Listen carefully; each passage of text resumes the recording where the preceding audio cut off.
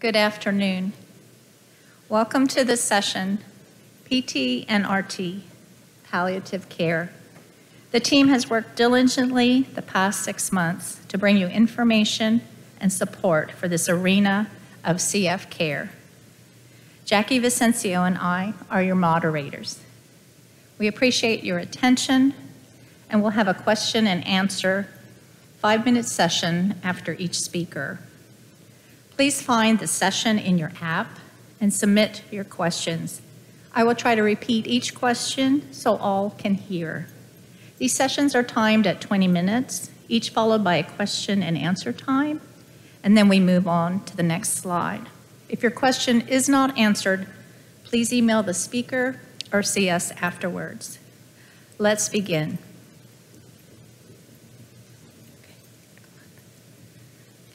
Our first speaker is Dr. Tara Bartow, Director of Baylor Clinic, Adult CF Center from Houston, Texas.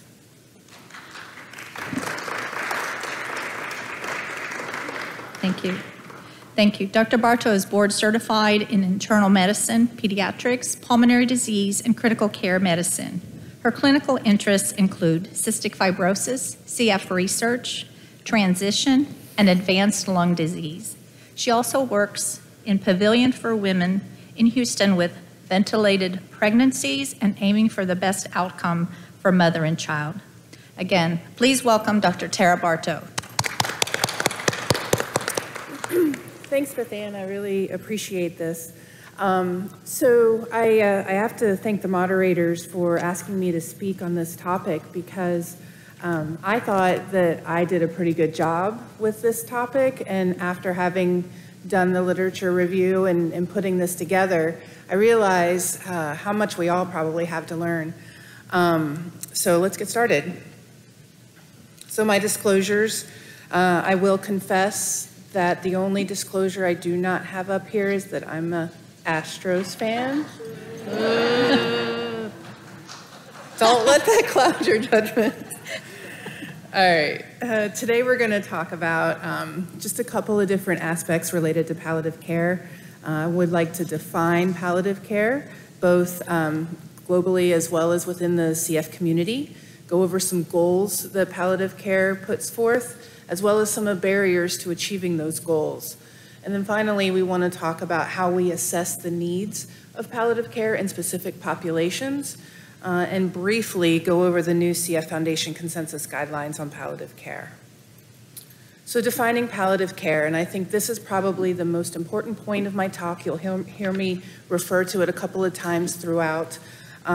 So palliative care is the specialized medical care for those patients with serious illnesses. It's a comprehensive approach to reduce symptoms and improve quality of life. In addition, there's ongoing efforts to cure and reduce the progression of their disease.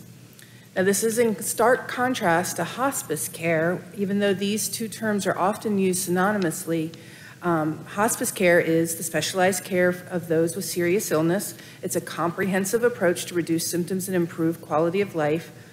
But these patients elect to forego life-sustaining treatments, and it's typically initiated in the last 6 months of life. So when the CF Foundation sat down to start talking about palliative care, they felt the very first thing they needed to do was create a definition for palliative care within CF. So they convened 36 individuals, including people with CF, caregivers, care team members, as well as palliative care specialists. They reviewed 22 different attributes that they thought were pertinent to the definition of palliative care, including things like palliative care provides relief of pain, palliative care is unique to each patient, palliative care makes use of available community resources, and they voted on those and then came up with the wording to create the definition.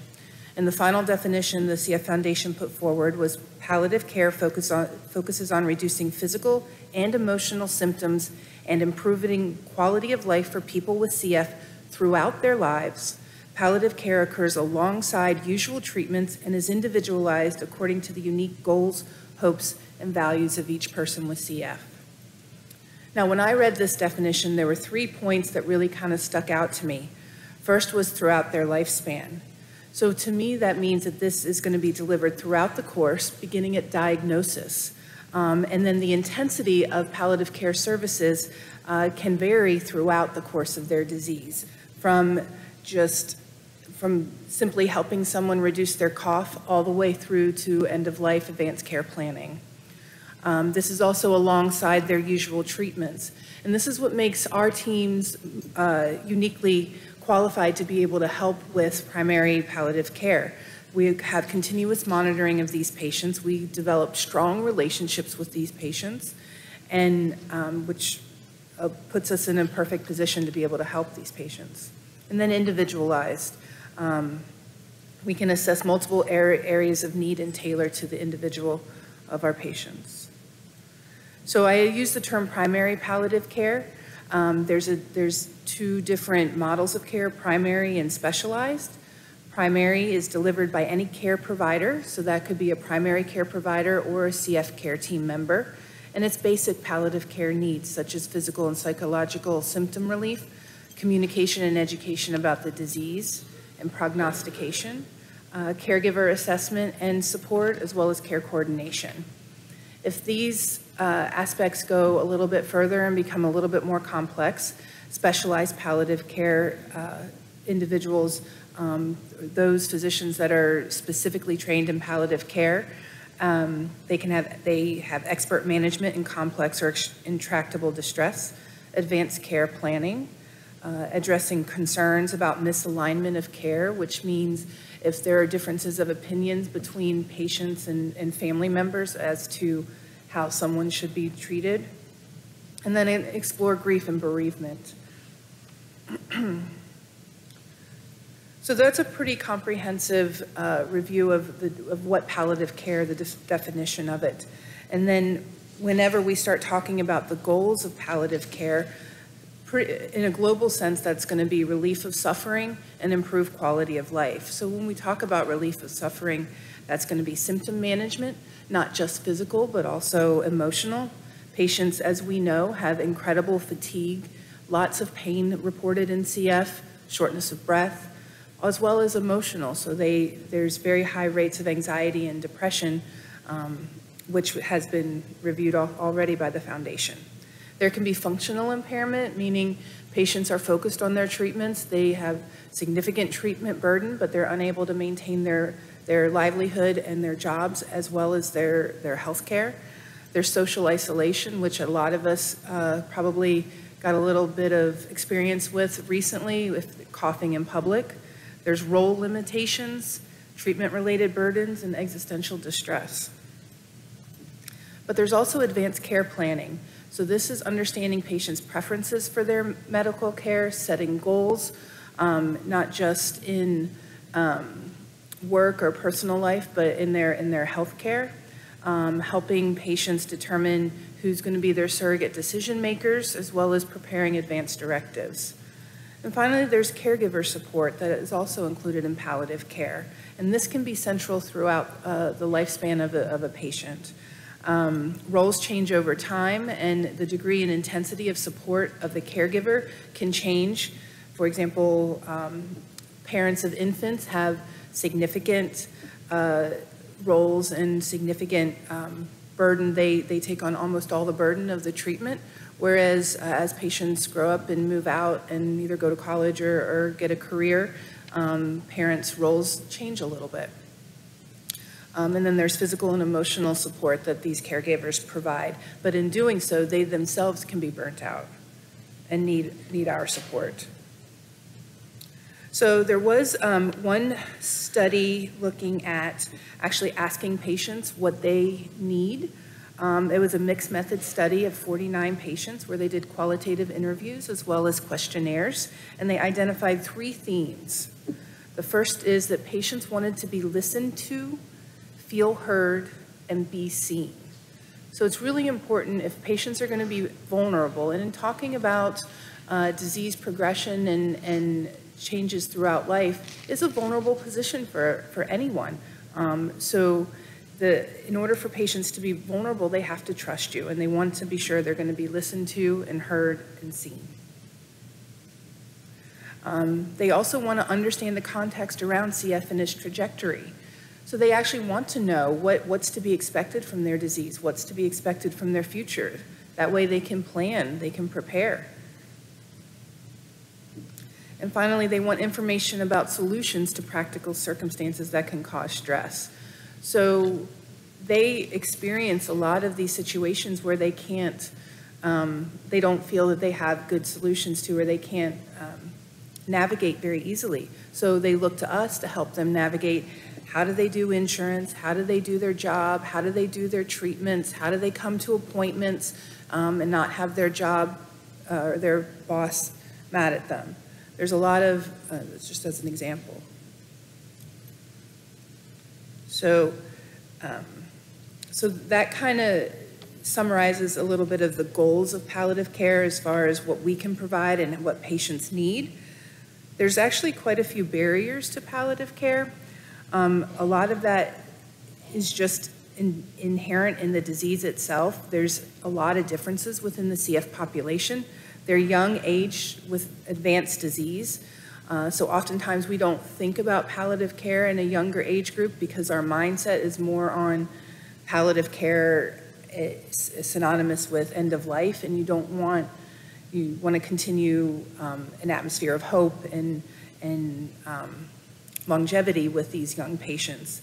There's frequently challenges with prognostication with cystic fibrosis.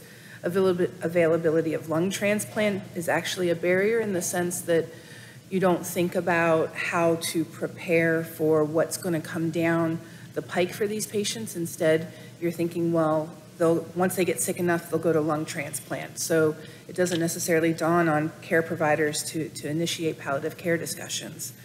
And then with the advent of disease-modifying therapies and everybody being so excited and optimistic, a lot of people don't want, a lot of care providers don't want to change that or put up any sort of antithesis to that type of hope. So a lot of this encompasses these false conceptions where palliative care means you need to make choices between transplant or comfort-focused treatment as you move through your disease course. It's often looked upon as an option of last resort for those who are dying. It also carries along implications of a lack of hope. And these misconceptions are often supported by the fact that care team members don't bring up palliative care discussions until we are moving towards the end of a disease course or there has been a significant decline in their health care, in a patient's health care. So there was one study that looked at, it was a questionnaire asking care team members and adults and caregivers about different aspects of palliative care. And I thought there were a couple of points that were very interesting. So the first is that when they asked care team members about has palliative care been introduced to patients, 73% of the care team believed that had occurred, whereas in the same population, adults with CF, only 26% had thought that palliative care services had been introduced, and only 12% of caregivers. So clearly there is miscommunication if care team members believe they're introducing palliative care services, it's either not being heard or not being described appropriately. The other thing is that as far as care team concerns, they said 1/3 of care team members felt that the person with cystic fibrosis was reluctant to discuss palliative care. So about 35% of care team members believed that. But in reality, the questionnaire demonstrated that only 5% of people with CF and caregivers felt reluctant to discuss palliative care services. And when you actually talk to these patients and look at their willingness, they say that very few of them want to initiate the conversation, but more than 50% are willing to discuss. And they comment that the future is easier to address when care team bring up the topic. So patients know that this is a progressive disease. They know that there's differences in their future. They don't want to be the one to bring that up, but they do want to discuss it. Similar to the fact that care team members are oftentimes anxious to bring up these topics, but I think providing a framework around these types of conversations will make it easier for both care team members and people with CF and caregivers to be able to have these important discussions. So a couple of other barriers, a little bit more logistic, is that there is often a lack of access to outpatient palliative care resources, as well as a lack of palliative care training for team members. Along with this, there's also a lack of training for palliative care specialists in the unique aspects of cystic fibrosis care. There's often lack of time to address palliative care topics, and this was most felt by caregivers. And then there is a belief that palliative care is not appropriate for lung transplant candidates. And this was identified most commonly in pediatric and transplant teams. And then hospice care, which is a part of palliative care, can often be compromised due to cost of medications and the way hospice care is delivered traditionally on a per diem basis cannot afford a lot of the symptom-reducing medications that cystic fibrosis patients require. So after we reviewed all these barriers, the next step would be looking at assessing needs in palliative care. So there's a couple of different surveys that have been looked at in palliative care. So the first one is the Supportive Care Needs Survey 34. It's originally designed for cancer patients and validated in oncology and has 5 domains that are psychological, informational, physical, care support, and sexuality, and it's on a Likert scale.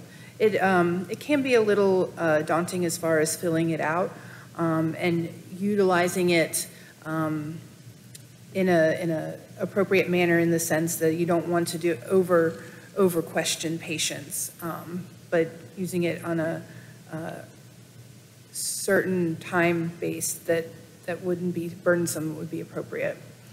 There's Edmonton Symptoms Assessment System, the ESAS, which is focuses on 9 different symptoms, some of which are pain, fatigue, dyspnea, anxiety, and well-being. And then there's a Cystic Fibrosis Questionnaire Revised, the CFQR, which is validated in cystic fibrosis and has 9 domains of health-related quality of life. So looking at 2 different papers assessing needs in palliative care, Dellin et al. Looked at or identified the top 3 areas of need or emotional support, which was ranked number 1 by 38% of people with CF that they interviewed. And one of the comments was coping with serious illness, grief, and loss related to CF is an area of need. Second would be advanced care planning. Patients commented that they need to be led, they need support and guidance, and they won't be the ones to ask for it, which I think echoes some of the earlier comments that we reviewed. And then thirdly is symptom management, but what's interesting about symptom management is that it's not so much the people with CF that commented on symptom management, but the care teams and the caregivers feel as though symptom management is very important in palliative care. And then another study just a year later identified the 10 most common needs in palliative care were all physical or psychological. So under physical, lack of energy and tiredness was identified by 65% of people with CF, and feeling unwell often by 52% of patients. Psychological would be fears about my CF getting worse in 50% of patients. They also identified that symptom burden was more strongly correlated with unmet needs than the actual FEV1. So the next step would be the CF Foundation guidelines. We'll just quickly kind of review. We've gone over a lot of this information already, but these were published in 2020 by a 22-member committee. that was broken up into 3 working groups. They looked at models of palliative care delivery, palliative care skills and training, and screening and assessment of palliative needs.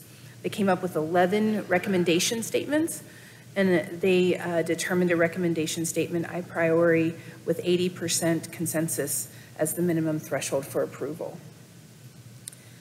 So when we look at primary palliative care recommendations, the first one is that CF care teams should deliver primary palliative care as part of their usual care throughout the lifespan.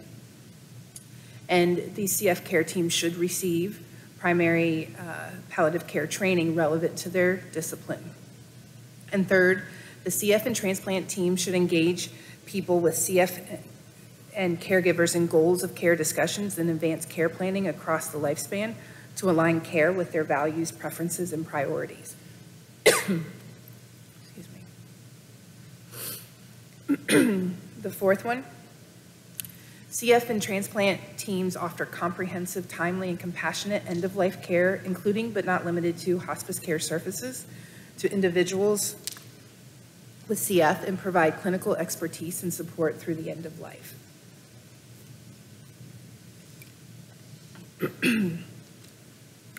CF, and then the fifth one under primary palliative care recommendations is that CF care teams identify and address caregiver concerns and provide support and resources for caregivers outside the CF team.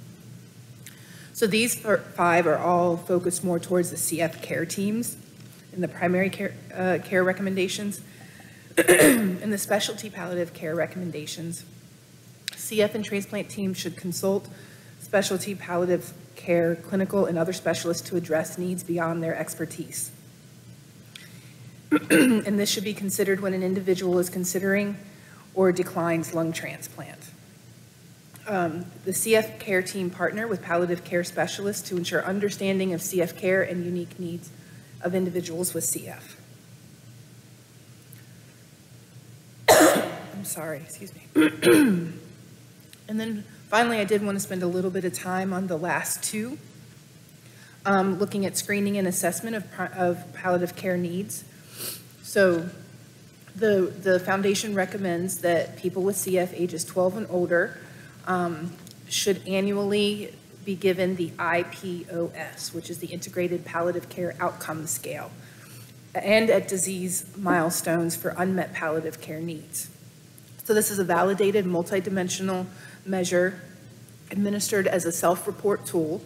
It is important that if this is given, that a team member reviews with the patient the rationale for giving this questionnaire as well as the plan for reviewing it. It can also, outcomes from this questionnaire can lead to further questionnaires such as the CFQR, PHQ-9, or GAD-7, all which are frequently used in CF care today.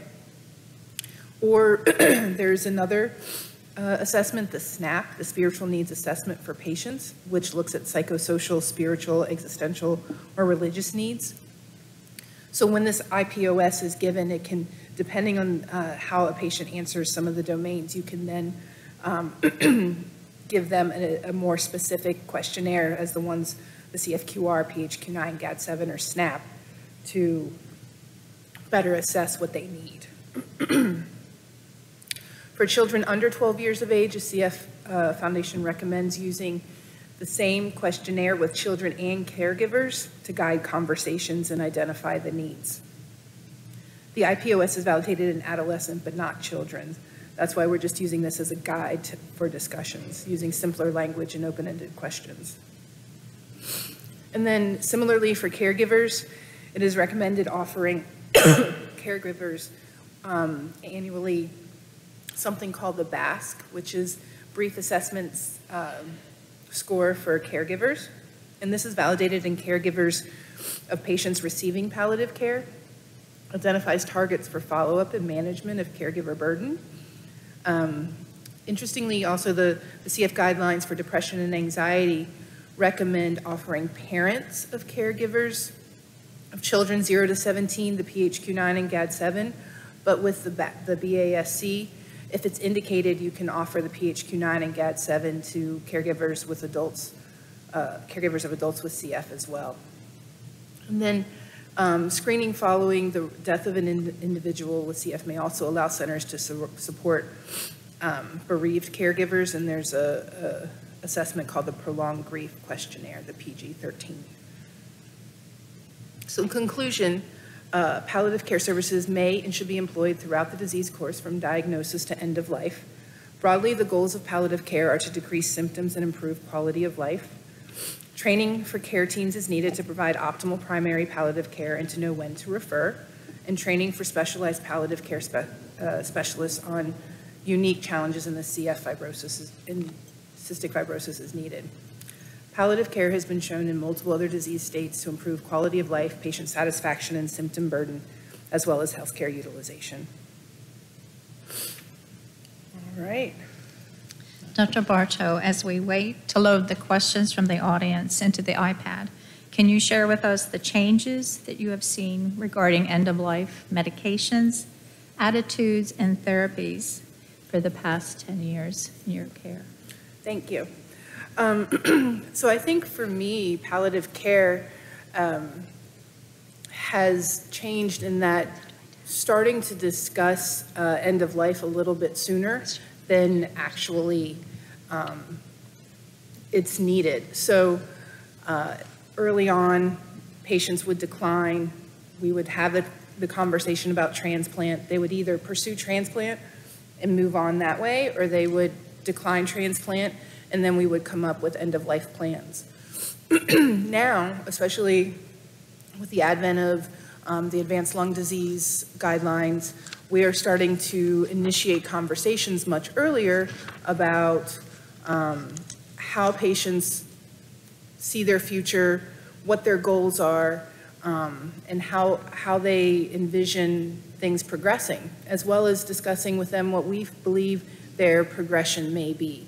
Again, in the advent of the modulators, that's a little bit of a moving target, but definitely starting to have these conversations a lot earlier, I think has been the biggest change I've seen. Are there any questions from the audience? You can submit now at the bottom of the app. We'll wait a few minutes. Okay, we have a first one. What's your threshold to transition from providing primary palliative care as a provider to engaging specialized palliative care providers? So that's a great question. There's not defined specific triggers. I think if an individual care team member is uncomfortable providing what the patient needs, that's a perfect time to refer to a specialized provider, as well as if certain symptoms such as dyspnea, pain, are not responding to our initial attempts at treatment, I think that's an appropriate time. And then, as I said, one example, if there's a difference of opinion between family members and people with CF about how things should progress, oftentimes it would be important to involve a specialized palliative care trained individual to help navigate those discussions. Or just a couple of examples. Okay, here's another question. Do you currently administer any of these questionnaires, and who controls that conversation with the family? That's also a great question, and like I said, there's a lot I learned about doing this talk. So currently, the only questionnaires that we administer are the PHQ-9 and GAD-7, but I think, like I said, the recent CF Foundation guidelines, having delineated the integrated palliative care assessment, I think is something that we're going to be looking at, and I've already started some conversations with our social worker about how that might happen. I do think that there is going to have to be some education from care team members to the patient, and not just hand them this questionnaire, but explain to them the rationale, whether we sit down and do that or whether there's a cover sheet. And we're still in discussion about how that will happen. Okay, thank you. We have a few more questions. How soon, how frequently does someone reach out to a bereaved parent or family member after the passing of a loved one? That's also a really good question. I think a lot of that depends on how your relationship is with that family member, you can reach out to them as soon as attending services to a couple of weeks afterwards. I know that our team will send a card after a person with CF passes on, and that usually ends up going out a couple of weeks after, and it's signed by the whole team so they know that we're still thinking of them. Those are so typically team members, if able, if it's within our schedule, if we're able to attend services, we frequently do. And then the card that goes out a couple weeks later. Okay. You mentioned that the CF Foundation recommends care teams receive training in palliative care. Are there recommendations on how centers should pursue this and make it a part of their regular practice? There isn't recommendations on how they pursue this. There are some training modules that are available, both in video as well as on paper through the Port CF, but there has been some work on how to create a curriculum, but there isn't standardized curriculum at this juncture that's recommended. Okay. One thing that can be helpful to bring about the concept of palliative care for a specific patient is the CF Foundation guideline on advanced lung disease. Have you started to implement the advanced lung disease guidelines in your clinic? We have. We've created an advanced lung disease tracker. So as we have discussions with patients that goes on that tracker, as we identify barriers to disease progression and transplant referral, and we document that. We also, as far as the clinical guidelines for advanced lung disease, that is something that we're still in the process of creating as far as how to implement echocardiograms and certain other tests that are appropriate for advanced lung disease. But we are in the process of implementing those and determining how to best track them. Okay, last question. Do you find that patient and families' understanding of palliative care versus hospice care a barrier to introduction? Absolutely. I think in general, I think patients, family members, care team providers, I think understanding the differences between the two is very important. And I think the education of each of those groups is going to be imperative in order to be able to make this a successful venture, in order to be able to have those discussions about palliative care and not worried that CF patients are going to have to understand this, because you don't want them concerned that we're just talking about, how they're going to die. In reality, we're trying to talk about how to better their life. Thank you, Dr. Bartow. That was a wonderful explanation of palliative care.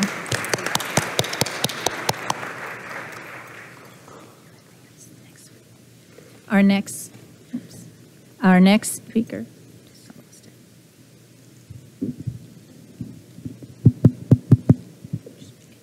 Okay.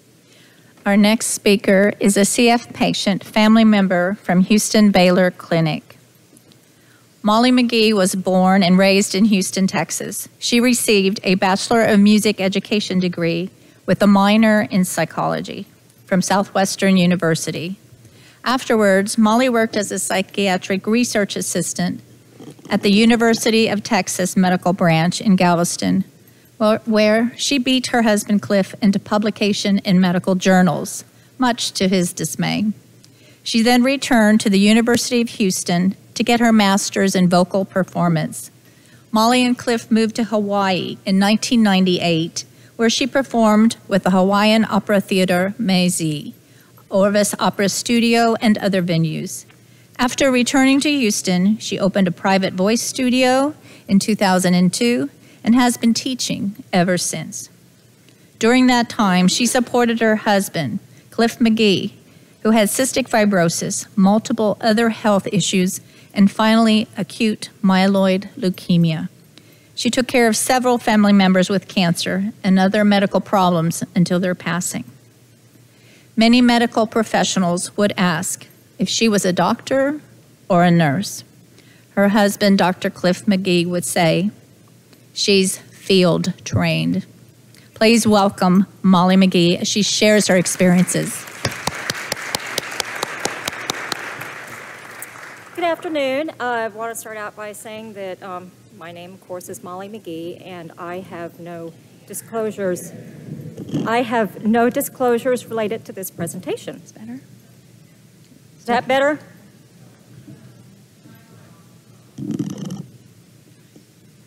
Can you hear me now?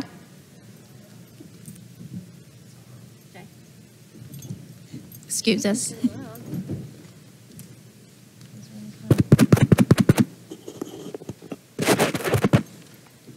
Okay, how about now? Just need to project. Project. Is that okay? Okay. Is that better in the back now? Okay, good. All right. I'm the widow of a wonderful man, Cliff McGee, who just happened to have CF. We were married 26 years, 3 months, and 3 days, and we're best friends for even longer. And we both grew up in Houston.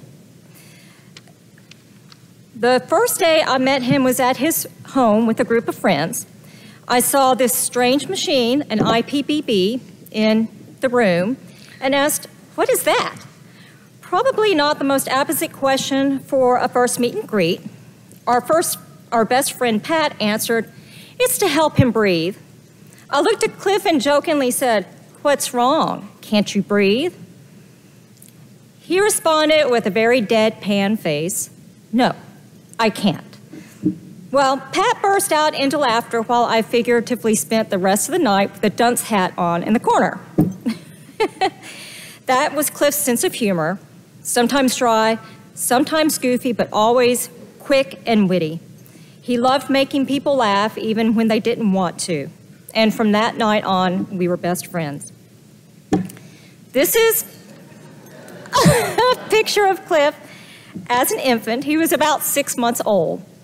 He was a very happy baby, always laughing. Really. However, this picture, I think, must have been taken when he was diagnosed as a baby, and he was not happy about that. Cliff was a 1972 poster child for the Gulf Coast chapter of the Cystic Fibrosis Foundation. He attended UTMB, University of Texas Medical Branch in Galveston, for medical school and residency in child and adolescent psychiatry. During this time, we got married 2 weeks after sinus surgery and in the middle of a 4-week break from medical school. After he finished residency, we moved to Hawaii for 3.5 years, then back to Houston in 2002, where he was on staff at the Harris Center for Mental Health and Intellectual Development Disorders until he passed. He was honored with the Houston Baptist University Outstanding Alumnus Award and said that it was a privilege to administer to people and be their doctor, and this is something that I would never want to take for granted. This was a quality that made him such an inspiration to his friends, his families and patients, co-workers and medical providers. That, along with his keen sense of humor and amazing storytelling talent. He was incredibly intelligent and determined, but he was also full of humility, compassion, and empathy. Cliff fiercely fought and managed his CF and other health conditions and was still able to laugh a lot, tell jokes a lot, and quote the perfect one-liners at the most opportune times. As mentioned earlier, we met as teenagers, almost immediately becoming best friends. I loved his parents and sister, their welcoming, warm nature, humor, and strong family unity, and the endless supply of candy that his mom always had on hand. Then 5 years later, Cliff asked me out. Our first date consisted of going out to dinner, then coming back to his home where his mom and older sister spent the next 3 hours interrogating me, much to Cliff's dismay, but in a very comical and sweet way because they wanted to make sure I was good enough for their boy. And I guess I was because we were married within the year. I want to talk about our journey, which led up to the final week of Cliff's life. In many ways, I think I have a unique perspective because Cliff was a doctor, So he and we experienced this journey from both sides of the aisle. Cliff was very type A about his routine. He never missed a treatment or medication dose. This was an incredible commitment on his part and for his mom and me as his caretakers to keep medications stocked, setups clean, doctor visits scheduled, and to battle insurance. Any medical team will always tell and encourage patients with CF and their families to live life as normal as possible while still maintaining a rigorous regimen required to stay healthy. The truth is, there are many sacrifices that the patient and the family make. CF always took priority. Careers, education, vacations, and day-to-day life, social life, were all dictated by routines, treatments, medications, hospital stays, and the uncertainty of frequent sick days. It also makes being prepared for the end of life a pressing and daunting issue, much more so than what our peers experienced. Understanding this and being compassionate through this process is imperative for the healthcare team and providers that treat patients with CF or any chronic illness. As a young couple, we had some pointed conversations that are generally not part of a young relationship. Even before we were married, we talked about a family and the probability that we could not have children. Having a family would impact the time dedicated to Cliff's care and subsequently his health. Early on, we took the typical financial and legal steps that most people take later, a will, DNR, etc. We did not spend money with abandon, and were always aware that if he became disabled for an extended period of time, it would create a significant financial hardship. Unfortunately, the adage of the struggling musician, riding the coattails of a doctor, was not true in our relationship. I'm sure you could figure that one out. Because financial security and longevity are not a given for a person with CF. We also had the end-of-life discussion. It was important for him, for me to promise that I would let him go when it was time. I think this was not only for his peace of mind, but also a firm foundation for me to stand on when emotionally I might not be in the right place to make this decision alone. Looking forward, I had already promised to put his comfort and quality of life before my emotions when the time was to come. This was also a safeguard for him. Many times as a doctor, he had seen patients change their mind about end of life at the end of life time. This decision can often cause undue pain that they would not necessarily want.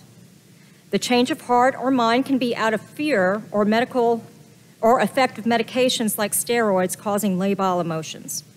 It is incredibly difficult, fragile, and a narrow path to navigate for the patient, family, and treatment team. But being prepared, knowing what the patient and family want when not under pressure is important. Any chronic illness will face these issues. CF is unique, though, from many chronic illnesses. It is all-consuming, every day, and dictates so much of how you live your life. So when the let me go time comes, it can be very difficult, very emotional, and perhaps somewhat more complicated than some palliative care and end-of-life processes. Having the whole treatment team involved in this path is important to avoid some of the unfortunate situations that took place with Cliff. This is a book written by Jerry Hendon. It's been a good life, Dad. Jerry's son, Kevin, was the same age as Cliff, and coincidentally, Jerry worked at the Exxon building in Houston with Cliff's dad. Kevin passed at 18 years of age. I got a letter from Jerry after Cliff's death. I also got his book, which took him 25 years to write, and I understand why. This is not an easy book to read because I relive Cliff's life with every page that I read. It is an insightful and an intelligent read, though. I can only go through a few pages before I have to put it down because it's too familiar. Walking the halls of the hospital, the daily life of a CF, and the sacrifices. But to understand the impact that CF has on the daily life for the patient and for the family, caretakers, and friends is paramount, especially at the end of life. We did not have much of a social life to avoid infection. Limiting contact with friends, especially if they, quote, just have a cold, was our norm. Not going to movies, plays, symphonies, oftentimes not going out to eat was typical. Social events that many people take for granted were missed. This is a decision on our part to protect Cliff's health. Even a short, simple trip required extra preparation. So knowing these sacrifices that should have happened, what should have happened during the final week? Cliff was fighting through the perfect storm. Because he was so immunosuppressed, we both followed intense protocol to avoid contact and infection. When he went to the ER with an intestinal blockage requiring surgery, he wasn't placed in a private room. This should have been standard of care throughout his hospitalization. Pay attention to the chart and the patient's multiple diagnoses, comorbidities, standing plan of care, not just the emergency at hand. Know if there's a DNR on the chart. I do not intend to question the medical decisions made by the doctors during the final week. What I want to address is the attention given to palliative care with the knowledge on hand and the goal of patient comfort. Decisions made by the staff at end of life need to be improved. The anesthesiologist chose to leave Cliff intubated after emergency surgery since he had compromised pulmonary function. However, he was fully awake and aware during this time. He also was put into wrist restraints. I cannot imagine the torture that he was going through during this time. He could not cough, he could not talk, he could not move. He wanted to breathe on his own. And he was also very hot, but he could not communicate. He wanted to be cool with the infection. This is the last note that he wrote. When I spoke with the bedside nurse at 6 a.m. Sunday morning, he asked if I could bring a small fan. I couldn't find one early on a Sunday morning. As far as pulmonary care, there needs to be more attention and action taken for the patient's comfort while intubated. Again, Cliff was fully alert. RT was contacted around 7 a.m.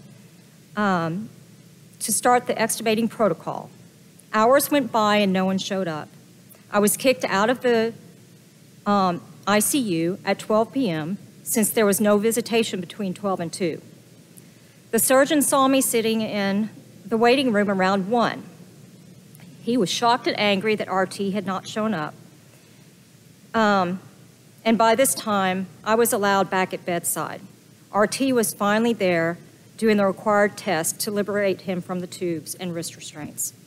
The relief of look on his face is something that I cannot describe. It should not have taken this long, and the excuses proliferated. For 2.5 days, Cliff was in a bed in the ward section of the ICU. From the time he was able to talk, he asked why he was not in isolation given his multiple medical conditions and bacteria colonization. This posed a significant threat to himself and other patients. Hospital staff were unaware of this, only that he was recovering from abdominal surgery and that he and his wife had no medical knowledge or experience. Really? Did they bother to notice he was a doctor? And also, he had often referred to me as being field trained, so obviously being around him, I had medical proficiency with how to handle him and the equipment. He was not moved into a private room until Tuesday. Furthermore, the ID doctor that was on team was not notified until Monday afternoon, 30 hours after he was in the hospital, admitted to the hospital, and only after repeated requests to, ID is infectious disease, and only after repeated requests to contact her. Visitation was another huge issue. The surgical ICU had visitation hours which they were stringent about. Some nurses were indulgent, but I was kicked out many times. Cliff had been in other ICUs at the same hospital, and they did not have visitation hours. I was allowed to come and go as I needed. We discussed the CICU visitation policy with several staff. Cliff talked to the nursing administration about the policy and lack of flexibility given his request and prognosis. He recounted his time as a resident on consult and liaison rotation when he was a resident. Children were in the ICU, and the parents were not always allowed at bedside. Some of them passed while visitation policies restricted their parents from being there. These family members hated the nurses, they hated the doctors, they hated the staff, they hated the hospital because they could not be with their child during their final minutes. This is unacceptable and something that should have been at the forefront of palliative and end-of-life care. Hospital policy should not always dictate patient and family care. The last several hours of Cliff's life showcases how important it is for being prepared and having medical staff understand the patient and the big picture. From Friday forward, Cliff's condition declined rapidly. I'm sure the steroids drove his emotion that week. I hope that elevated ammonia levels kept him from being aware of the imminent situation. I was once again kicked out of the ICU Saturday night at 10 p.m. Within 30 minutes of getting home, the nurse called. She was abrupt and said that they needed to intubate him again to avoid him from going into cardiac arrest. He was unresponsive and had a very high respiration rate. She repeated in a loud and demanding voice that I needed to authorize the hospital to put him back on a ventilator or he would die. This included me talking to multiple people to witness this authorization and start the procedure. In the back of my mind, I knew this was wrong. Cliff would not have wanted this. Doctors had cautioned me against this in the past few days and had given his condition a low probability of recovery. He was already 8 months into a 6 to 12-month prognosis of AML, comorbid to CF and his other medical conditions. And yet the screaming nurse on the other end of the phone line convinced me this was necessary. And for what? To live through the night? Go through the necessary procedure of being intubated again with what little lucidity he had? To be tortured again? Was this really necessary? If the medical staff had been fully aware of all of his conditions and bothered to look at the chart, they might have been more inclined to let him go and spare me. The morning that Cliff passed, I arrived at the hospital well before visitation. I hesitated to enter at first, but then walked in. The receptionist was blunt and rude in telling me that I was not allowed in at that time. I simply responded that my husband would probably be dead in the next few hours, and she was not going to keep me from being with him. Luckily, security was not called, and they left me alone. There is nothing happy about palliative care and end-of-life care. For the patient and family, it's traumatic and a very sad journey. For the treatment team, it's poignant and often frustrating. But compassion and knowledge is so important. There is very little time by the medical team in an ER or ICU to be fully informed of the patient's history or current prognosis. But with all the chaos that goes on in the hospital, being able to quickly identify patients with a potentially life-ending process is essential. Engaging the treatment team, understanding what's realistic, and having the daily medical staff on board is nearly impossible, but it needs to be improved. There were many things that didn't go smoothly Cliff's last few days. Beyond medical care, palliative care to the patient and the CF includes the understanding. CF has been their life, all-consuming, for the patient and the family. This is what the family is going to be without, the person and the consuming care. This is the hole, the void, that will end up with the last heartbeat. I would like to end on a positive note, though.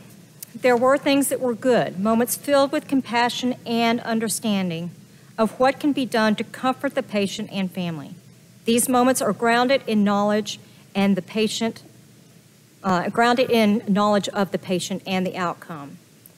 The last few days before he passed, his CF doctor, Dr. Bartow, came on her own time to visit. She offered care and insight, compassion, and levity. She sat with us, she visited, she talked about what Cliff meant to her, and this was so special to Cliff, and it's still special to me.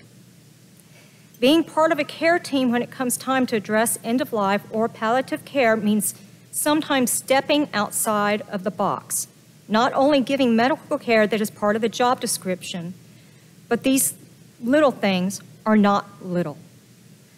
The night that he passed, I came back to the ICU while they were intubating him. I had to wait in the hall until they finished the procedure. A hospital staff member passed by. I don't know who he was or what his job was, but he saw me standing in the hall, upset and alone. He asked if I would like for him to pray with me, and we prayed, and it gave me comfort. Finally, the next morning, before the final extubation, staff moved Cliff over in the bed so that I could lie beside him. His heart beat so loud, and it seemed to keep going, until I realized it was my heart, not his. His body was gone, but I will always know that I was there beside him until his last breath and his last heartbeat. So if there is one common thread through the positive events of Cliff's final week, it would be compassion. The things that I hold dear are ones that are grounded in compassion. Likewise, if there is one thread through the medical care that was less than ideal, it would come from lack of knowledge about the patient's medical condition and prognosis. Staff just going through the motions, not paying attention, ignoring the patient's comfort, or weighing in on a prognosis. Palliative and end-of-life care should be approached to comfort and ease the suffering of the patient and the family as much as possible, and sometimes outside of the policy. Thank you.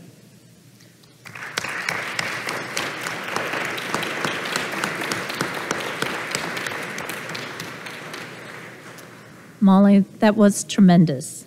Thank you for sharing Cliff's life with us and his death. He was a phenomenal physician. While the audience puts in their questions, can you answer and tell us what type of patients did Cliff work with every day? Cliff was a child and adolescent psychiatrist. He did work with some adults, but his primary patient care was towards children aged 3 to 17, many of them with bipolar, schizophrenia, severe ADHD, autism, many of them having significant PTSD due to severe trauma or abuse.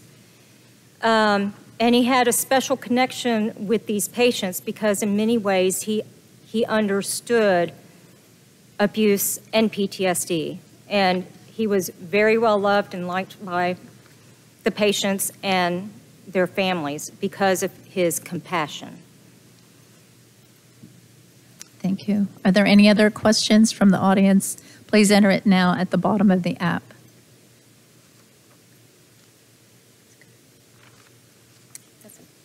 Thank you very much, Molly. Thank you.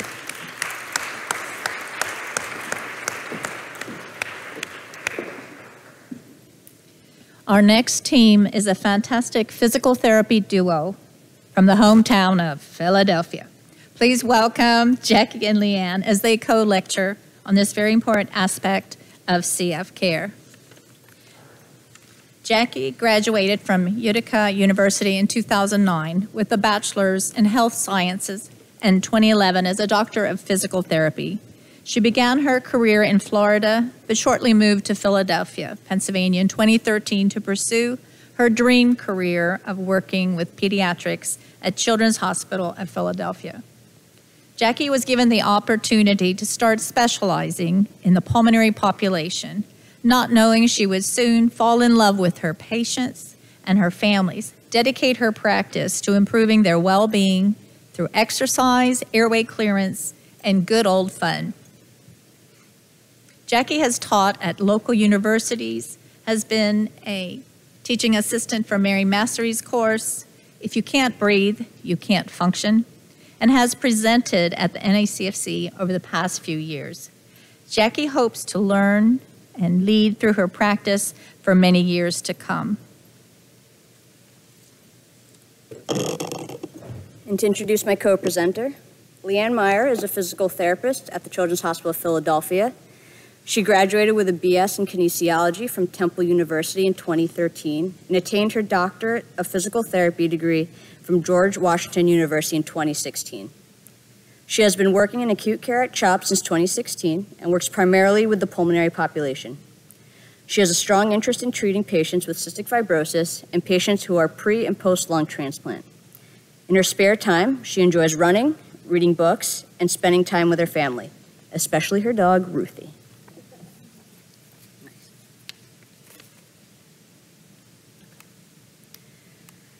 All right. Good afternoon, everyone. Welcome to our talk on the pediatric physical therapy role in end-stage cystic fibrosis, what to prioritize. I'm Jackie. I'm Leanne. And we are physical therapists at Children's Hospital of Philadelphia. I know we're about halfway or a little over halfway through the conference, but as the home team, on behalf of myself and Leanne, our CF and lung transplant team, the undefeated Eagles, and the future World Series, actually no, I don't want to jinx it, but who doesn't love a good comeback story, right? We wanted to give you a warm welcome to Philadelphia. And on to the real talk. By show of hands, who has had their Philly cheesesteaks already? Not bad. I see 2 hands over there. Okay, well, if you haven't had it yet or you decide to get seconds, my recommendation is adding hot peppers if you like a little bit of spice and dipping it in ketchup if you like a little zing. I know I was a little apprehensive at first, but if you're a dipping kind of person, I promise you it might be a game changer. We have no relationships to disclose during this presentation. And this afternoon, we're going to discuss the physical therapy role in discussing palliative needs in the acute care setting. We want to talk about the prioritization of interventions when a patient is hospitalized for a prolonged time in the ICU. We want to talk about the coordination and communication needed when working with medically complex patients, which would include tracheostomy, ECMO, and intubation, and to identify emotional and psychosocial barriers that a patient and family may have and how it can affect our plan of care. So as we've been talking over the past few conferences, and certainly throughout this one, the CF disease is slowly but surely becoming something that we hopefully just read in our medical textbooks. That's thanks to the advances in medicine, technology, and the countless amount of people dedicating their lives to finding our cure.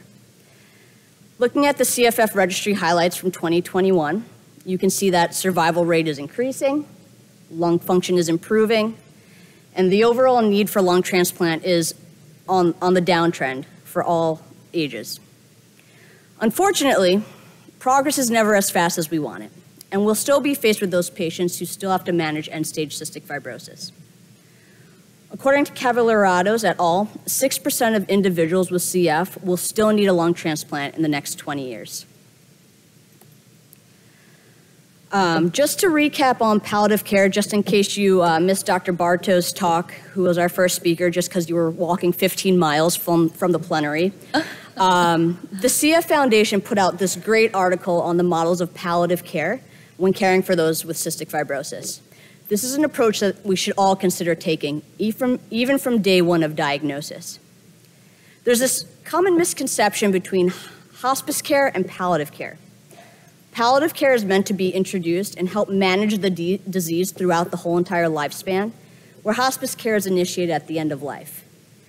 The term palliative care, honestly, has really gotten a bad rap over all these years, because the majority of families immediately think end of life when a team brings up palliative care.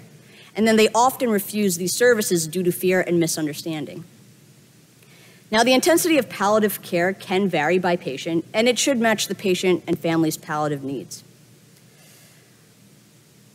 This article defines palliative care into 2 types. You have your primary palliative care, which is where you'd categorize your cystic fibrosis team, which includes your PTs, your RTs, other supporting roles. Think of it as your patient's first line of defense. Then you have your specialty palliative care, which is a separate team of specialty-trained palliative care specialists who support the CF care team when there's complex or more severe concerns. Us, as in the primary palliative care team, or the PPC team for short, are responsible for 4 domains of care. These 4 domains are symptom management, communication and advanced care planning, caregiver support, and care coordination.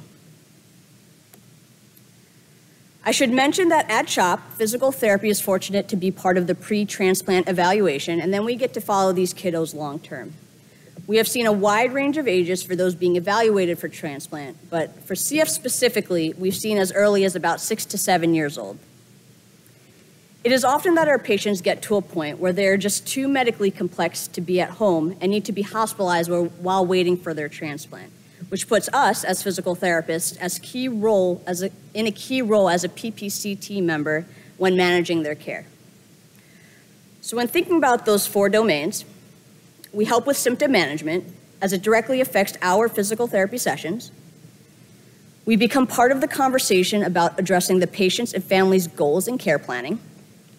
We provide caregiver and patient support as we oftentimes become an emotional sounding board when treating a patient for 30 to 45 minutes at a minimum and asking them to do difficult exercises and tasks.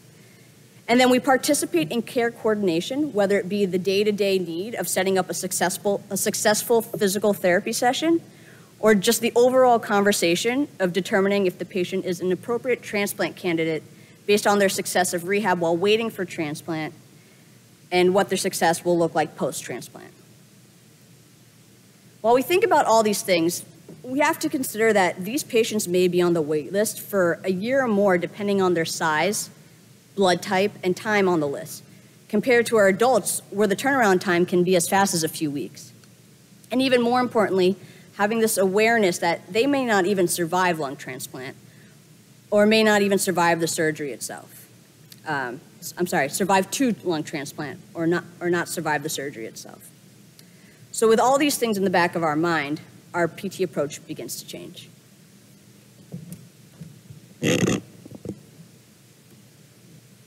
So for our patients with end-stage cystic fibrosis awaiting lung transplant, these are some of the goals we're going to focus on from a PT standpoint. So exercise training being probably our biggest area as PTs.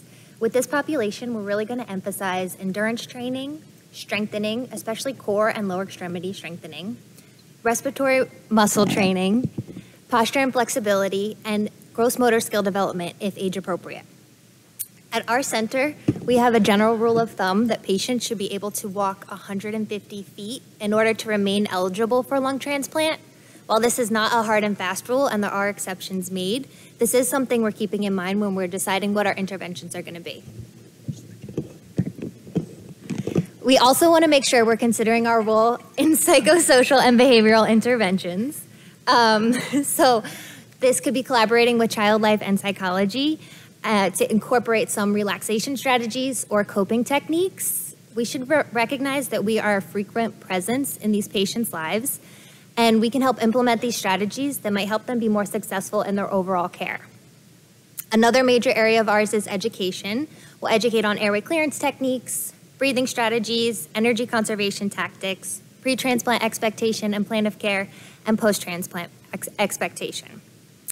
And then we are periodically implementing outcomes assessments. So every patient that comes in for a pre-transplant evaluation will get a 6-minute walk test as part of their PT evaluation, as well as strength measurements, range of motion, and trunk mobility measurements. We, as a hospital, have been utilizing the 1-minute sit-to-stand in this population, as well as a pediatric frailty scale that we've adapted from adult frailty scales. This is not something that's validated, but just something we've been using to compare the patient to themselves to help monitor how they're progressing or regressing. And then we always want to make sure we're taking into consideration the patient and family's goals.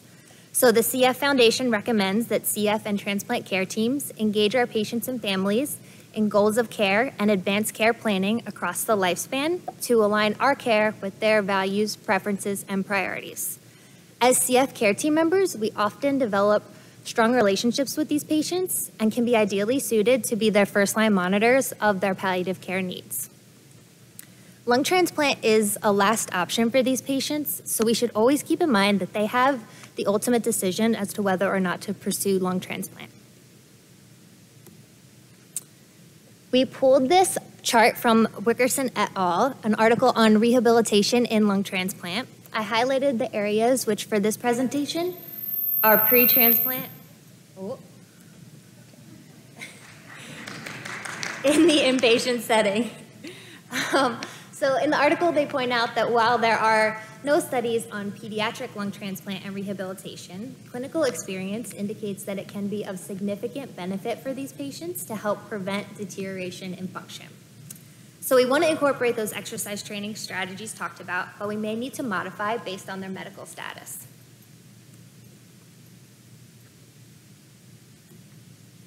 So there are some things to keep in consideration when we're deciding what to prioritize for these patients.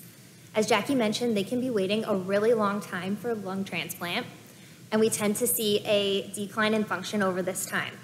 But we know that exercise capacity is a major predictor of waitlist survival. So we might have a patient who has depression and is having significant pain with movement and really doesn't want to participate in PT.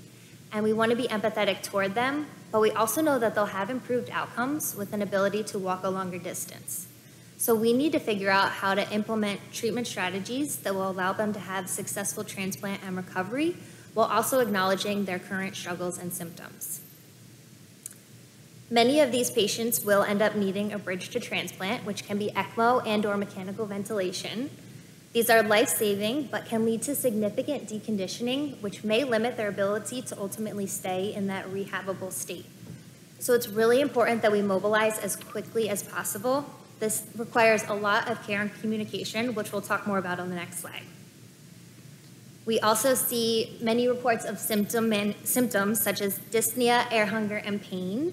And this can also really hinder their ability to participate in PT. So I often find that my focus shifts to symptom management as interventions to even get these kids to a spot where they're able to participate in those exercise training interventions. And then we're constantly assessing their rehab potential. So we keep open communication with our transplant team as well as CT surgery and address any rehab-related concerns as they occur.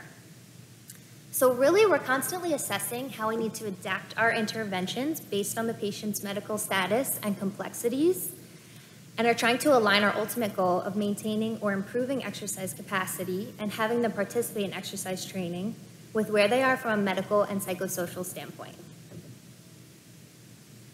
So we know what interventions we want to implement, and we recognize that there are many factors to take into consideration when deciding what we can prioritize. And efficient care and communication is essential to be able to give these patients the best care. So we need to make sure we're identifying our goals, both with the therapy and medical teams in the session to make sure we're safely mobilizing. This is especially important when we're talking about a patient on ECMO mobility.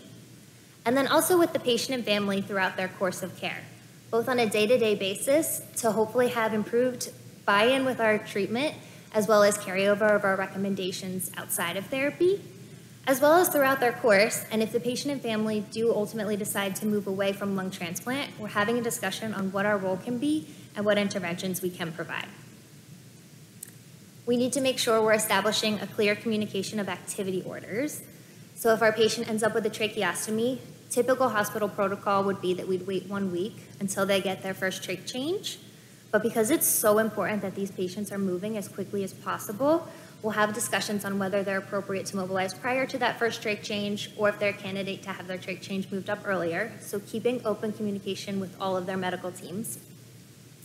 If our patient goes up on ECMO, we're making sure that everybody is on board for doing ECMO mobility. This is when we'll especially develop a relationship with our ECMO specialist, as they're going to be the showrunner watching the circuit, letting us know if we need to reassess how and when we're moving. And then establishing vital sign parameters, especially for heart rate, oxygen, and vent settings. In my experience, the medical team tends to be pretty liberal with these settings since it is so important that these kids get up and mobilize, but they are at an increased risk of medical complications, and especially our patients up on ECMO who are at an increased risk of stroke.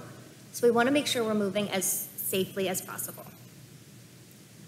One of the things that can make us be most successful is optimizing the timing of our sessions. So as PTs in acute care, we have a lot of patients to see in one day and only so much time to see them. And these patients in particular tend to take up a lot of our time. So making sure that we've got everybody involved and going to be ready at the right time. So reaching out to respiratory, occupational therapy, nursing, ECMO specialist. Ideally, we'll create a schedule for these patients, and all their medical care and baths can be timed around our sessions. We want to make sure we are recognizing if they need a certain level of respiratory support for our session. So if our patient's on BiPAP, but they're sprinting to nasal cannula for a couple hours during the day, but we recognize that they really need that pressure support to be able to participate, that we're timing our session so we can see them when they're on BiPAP. If pain is a significant factor, that they've already got their pain meds on board, ready to go by the time we get there. And then something that can make us really successful is having the patient and family involved and having them tasked with being ready for therapy. So they're dressed, their socks are on, they're already out of bed before we even get there. And then making sure to recognize the other players that can help support our PT goals. So this might look like a co-treat with psychology or child life to help get improved buy-in during the session from the patient, or a debrief afterwards with them and figuring out what other strategies we can implement. Having communication with our PAC team, which is the Pediatric Advanced Care Team, and they're one of those specialty palliative care teams. And they are just routinely consulted for our patients with lung transplant. And then if pain continues to be a significant barrier, reaching back out to the pain team and seeing if there are any other strategies we can implement.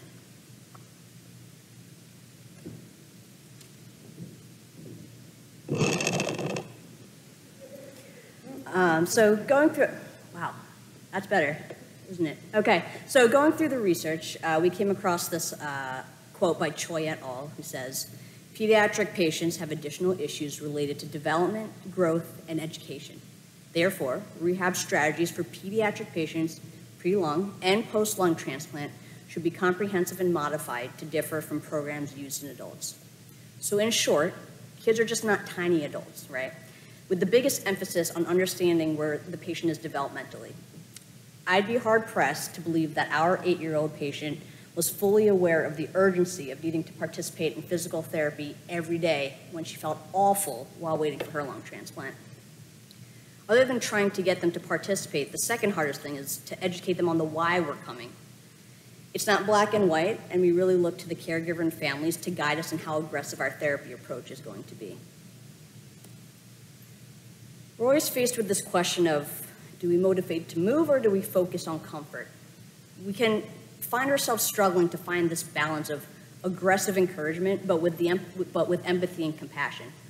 Some days you feel like you want to be more aggressive, get them to do all these exercises, get them to do all these tasks.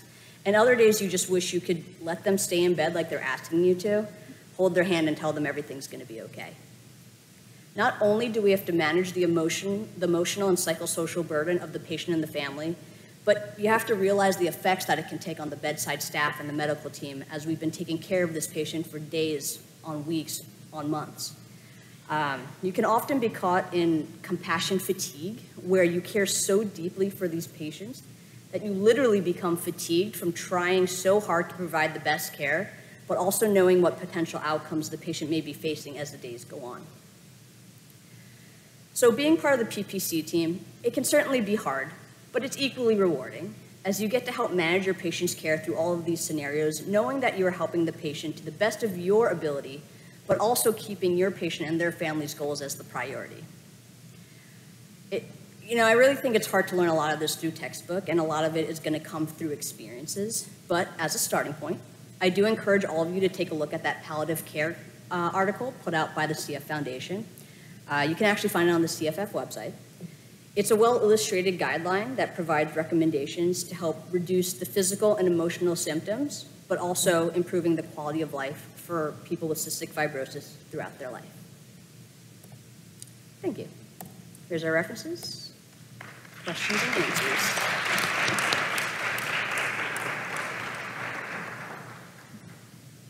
And we will take some questions now, if you put those in the app. Thank you.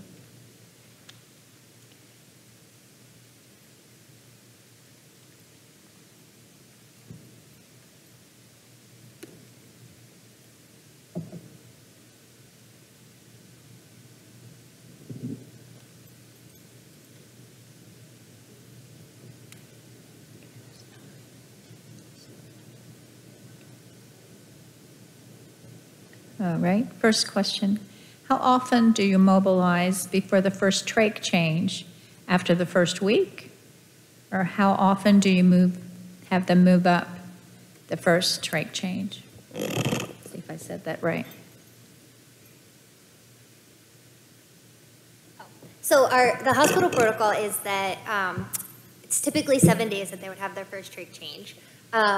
So with these patients, our lung transplant team is really good about being very involved with also their critical care team at this point and having these discussions as well as with ENT. So I would say that for most of our lung transplant kiddos, especially those who we're talking about like up on ECMO and wouldn't be otherwise mobilizing, they typically do move it up. ENT has been moving it to like 3 or 4 days, which is what usually happens. We have had cases where we've mobilized before that first trach change and consider it progressive mobility. So we have RT there managing their trach at that time. Okay. Another question. Do you have the capability to ambulate ECMO patients? Yes, we do. One of our lovely ECMO specialists is going to talk next and probably talk more about that. But yes, that is one of our biggest issues with these kids who need lung transplant. We need to get them up as soon as possible. So we will ambulate on ECMO, especially with our CF kids who are on isolation precautions. We are fortunate enough to have a handful of treadmills and ICU treadmills that can be moved right to the bedside. So we typically start with that, but getting up next to the bed so the circuit's right there and everything else is right there. But we can also mobilize in the hallway if we wanted to.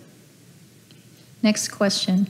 What are the vital signs limits or vent settings limits that would prohibit mobility at your center? Yeah, so I did mention that they're typically pretty liberal with them if it's a kid who would otherwise not be mobilizing. So if we are talking about that patient on ECMO mobility, and I don't want to step on Sue's toes if she has info on this, but we typically, it's just if something's going on with, say, the circuit or they're having concerns for heart rate or something like that, it'll just be a discussion with the team about what we want to do. So it is case by case specific. It's not like we have a certain number that we're in general watching. Okay, thank you, Jackie and Leanne. That was tremendous. Good insight into exercise.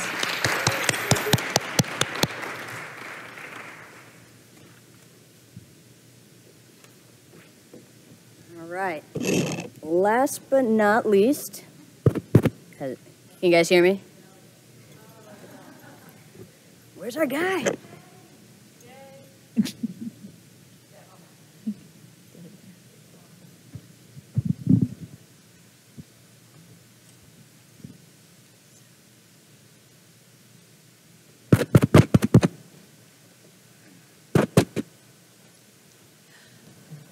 your mic stay? I don't think so, no.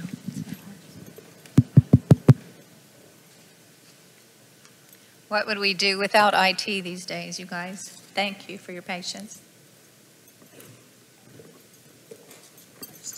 Okay, there you go. Oh, there you go. Thank you, Jay. You can go back to the screen. Okay.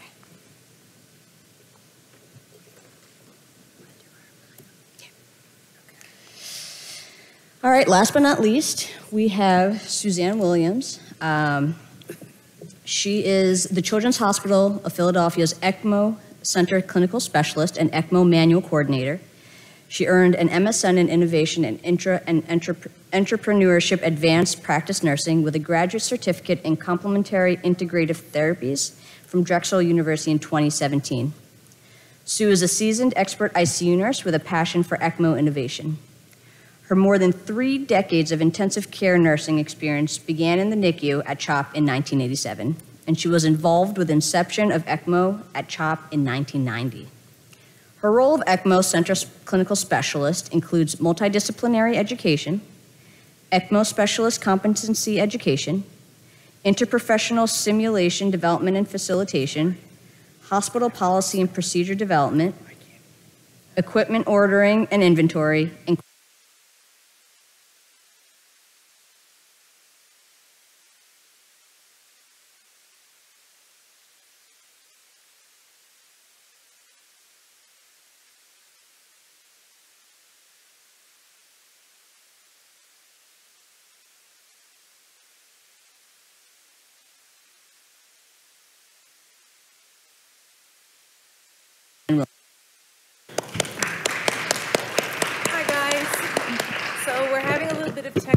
difficulties up here getting the PowerPoint to actually upload.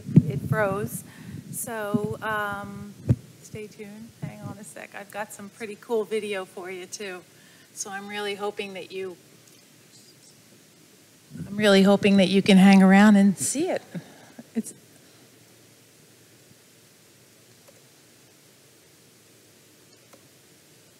There I am. Okay, good news. I think it's going to upload. Perfect. Did it work? Yes. Okay, thank you. So hello, and thank you for inviting me to speak today about pediatric ECMO mobility, bridge to transplant, organ donation, or palliative care. Should I put this one down and just use this one? Probably, right? I have nothing to disclose, and I've been granted permission to share the videos and photos today. I would also like to give a shout out to my PT and OT colleagues for all of their help with developing progressive mobility program for our pediatric patients at CHOP. Today, I would like to review the process of ECMO mobility program success. This includes discussions surrounding stakeholders, bias, and planning. Then I would like to redirect this talk and discuss how ECMO mobility transitioned from intra-hospital transports and the subject of organ donation versus palliative care and end-of-life care for the pediatric ECMO patient. Let's begin by reviewing strategic planning and procedure development for ECMO mobility. The photo on your right demonstrates that it takes a village to successfully mobilize a patient on ECMO life support.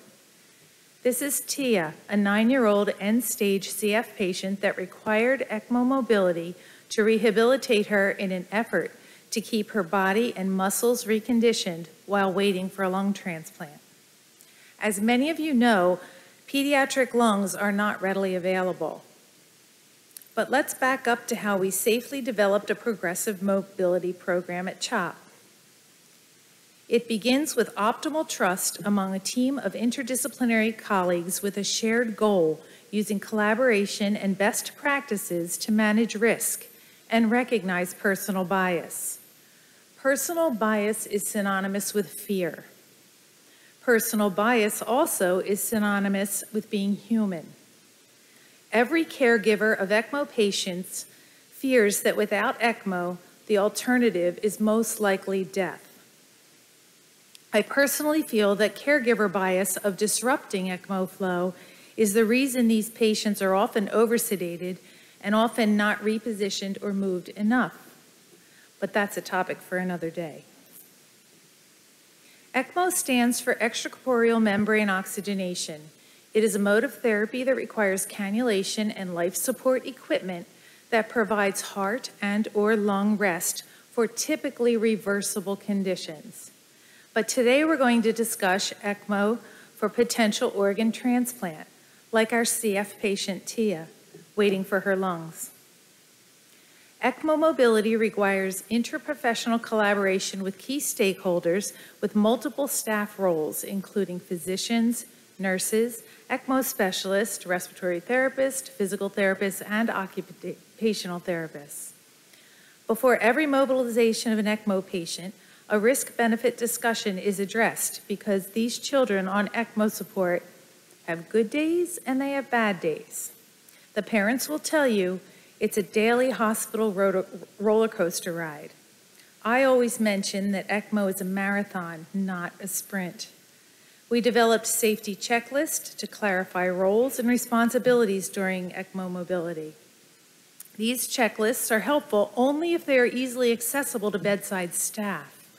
So publishing them with your institutional intranet policy manual and then making them searchable is very beneficial. We learned that using the minimal amount of people to safely mobilize an ECMO patient, limited confusion, and clear, transparent communication was imperative. Our transports are customized, planned events with a huddle, a timeout, and a debrief every time. Clarifying a plan augments a safe experience. This is our CHOP checklist. The team huddle establishes roles and keeps everyone on the same page. Full battery for the ECMO life support system and having emergency hand crank available are safety nets. Moving IV pumps to the circuit or bed decreases unnecessarily extra poles to navigate through the hallways. We always use a transport monitor for vital signs on the go. ECMO heater and sweep gas transition from wall to portable O2 tanks makes us mobile. Moving slowly and deliberately and always being prepared to stop quickly is key for safety. Again, I would like to call out personal bias fears. A healthy fear of accidental malposition of the ECMO cannulas providing life support during moving the ECMO patient is a real possibility. After all, in children, the arterial cannula is only 2 to 4 centimeters deep in the aorta, and the venous cannula is 7 to 11 centimeters deep in the inferior vena cava. But it's possible to safely secure these cannulas and move ECMO patients. Do not allow your personal bias to paralyze you.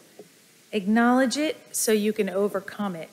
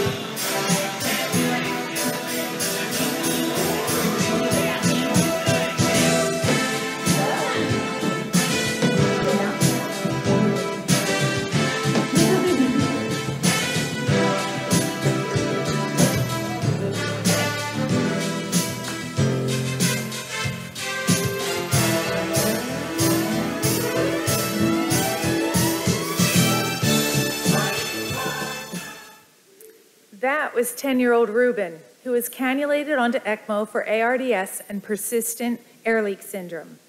We lightened his sedation after several days, when he woke up, he refused to use the bedpan.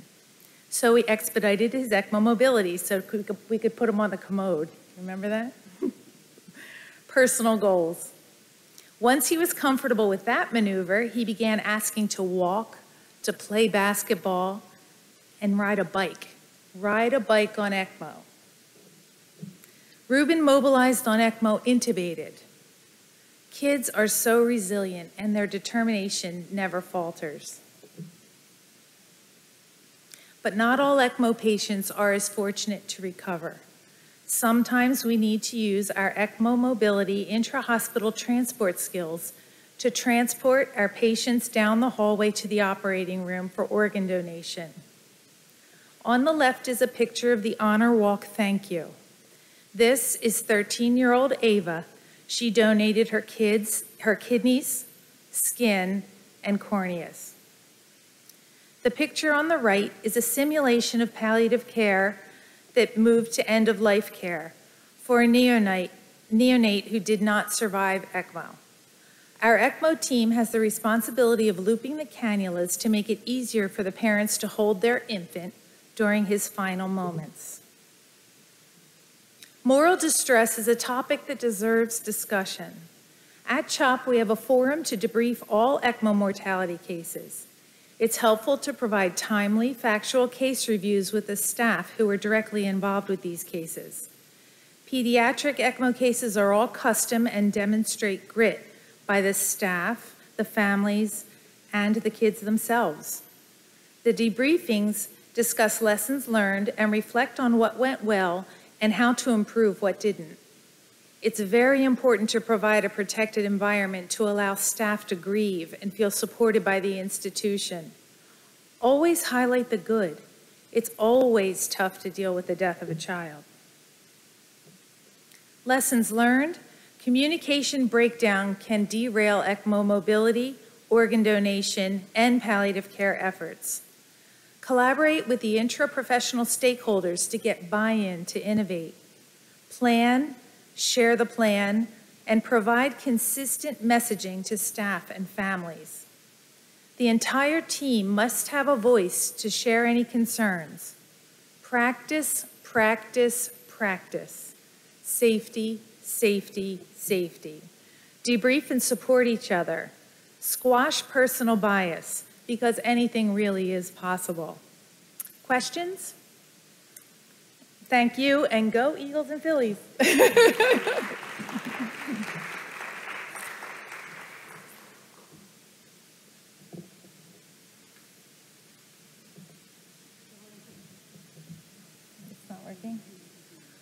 Please submit your questions with the app.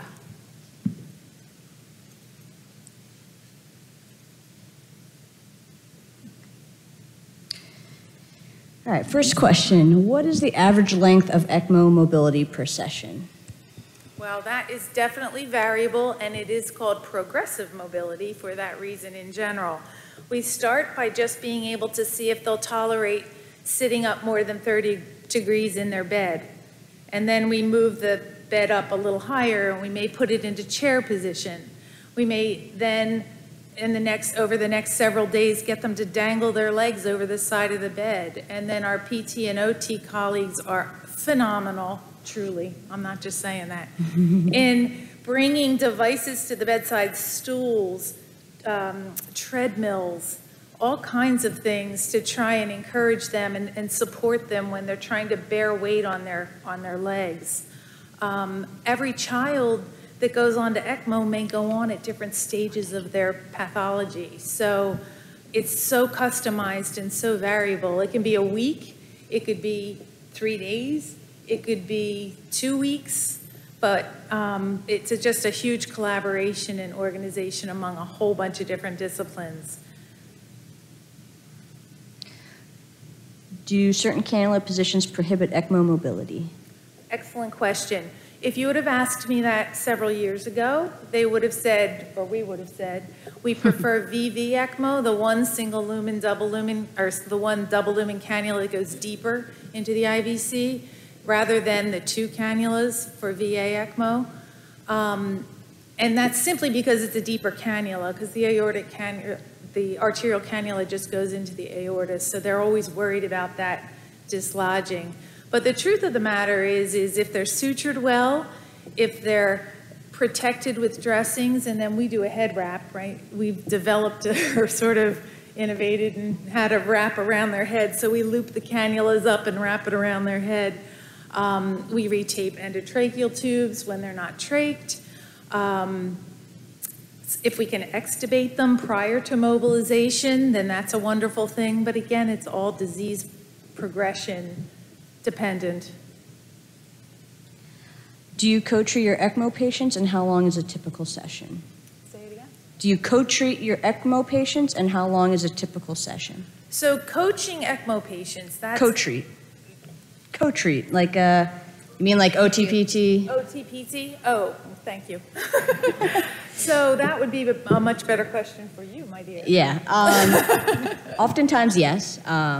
You know, they're coming from a place of severe deconditioning. Except your guy here in the video was very impressive. He was determined. Yeah, but oftentimes it does take a lot of handling. So, you know, PT is often the one like helping with the balance and support, while OT is kind of facilitating like the other activities. You know, we obviously can hopefully always want to get to a point where we can do this twice a day, just because it's going to help them having, you know, 2 a days. But between the coordination and just where they are medically, they just don't often tolerate 2 separate therapy sessions. Yeah, so it is individual, dependent on their attitude and on how if they're in pain, or how their sleep really went the night before. We do try to encourage moving to a bedside that has a Hoyer lift, because it helps with the staff in moving these children, especially when they're so deconditioned that they just don't have the strength to sit themselves up in bed. So there's a lot of effort into the progression to be able to get them to stand. But kids are amazing. If they want to do something, they will. Clearly. Ruben will show you. All right, we'll end with one more question. Is it a special ECMO machine, or all machines are able to be mobile? We have all of our ECMO machines at CHOP. We have 2 different systems. We have a CardioHelp system, which is a smaller transport system. Optimally, we like to use that because that's the one you saw in the video because it sort of sits on a walker and it's easy to move. But we have moved many children with the roller circuit, which is a bigger footprint and takes another team member to push the actual equipment behind. Yeah. Thank you. You're welcome. All right. Thank you. Cool. Nice to-